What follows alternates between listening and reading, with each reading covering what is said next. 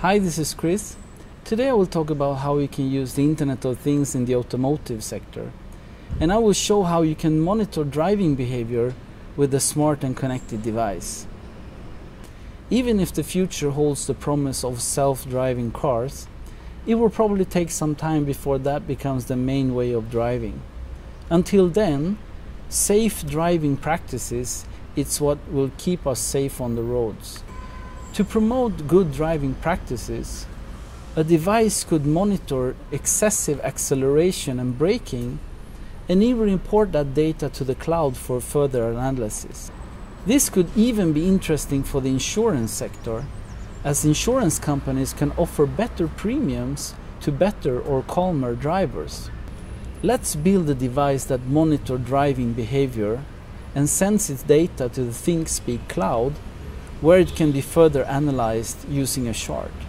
In this video I will use the phone aboard again, and for more information about it, please see my previous video called Internet of Things in Travel, Baggage Tracking. If you prefer to communicate using your smartphone, please see my video Internet of Things Wearable Sensors. And if you have a 3G router in the car, see the video Internet of Things in Transportation. However, the important component here is the accelerometer module, which will sense movement in any of the 3 dimensions.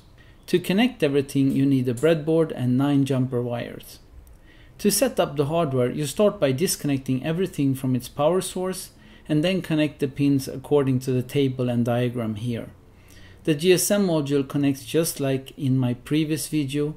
The accelerometer module connects VCC and ground as usual, and then the Arduino A0 to X, A1 to Y, and A2 to Z. This is the Arduino code or sketch to check for acceleration above a threshold and report such occurrences over GPRS to the server. And after the initial include of the software serial library on line 1, a variable is created for it on line 2.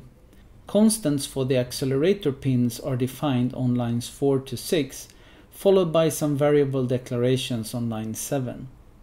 In the setup, the software serial communication is initiated on line 11, then the APN for my operator is configured, and the GPRS connection is opened on line 14.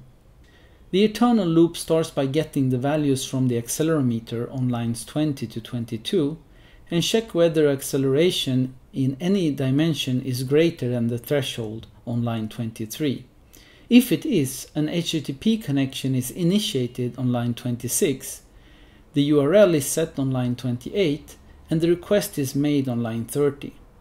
The HTTP connection is terminated on line 32, and then the previous values are saved on line 34 to 36. You sign up for a ThinkSpeak account and create a new channel to get the API key for writing that you need to insert into the code. When you run the code on the device while it's moving fast enough to pass the threshold, you will start seeing the values in the chart on the channel page, similar to this. Note that ThinkSpeak is open source, so you could set it up on your own server. So that's how you can use the Internet of Things in the automotive sector. And with that, I wish you the best of luck with your Internet of Things projects. Thank you.